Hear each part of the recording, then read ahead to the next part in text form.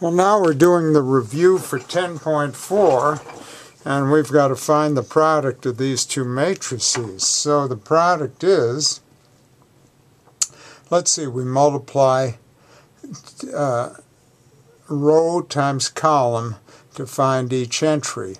So for the first entry, we've got 2 times 2 is 4, and minus 2 times 3 is minus 6. And then for the entry below, we've got 1 times 2 is 2, and 0 times 3 is 0. Now for the next entry, we've got 2 times 1 is 2, and minus 2 times minus 1 is plus 2. And now 1 times 1 is 1, and 0 times negative 1 is 0.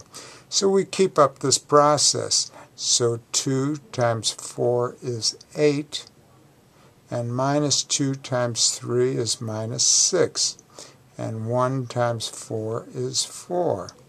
And finally, 2 times 6 is 12, and minus 2 times 2 is negative 4, and 1 times 6 is 6.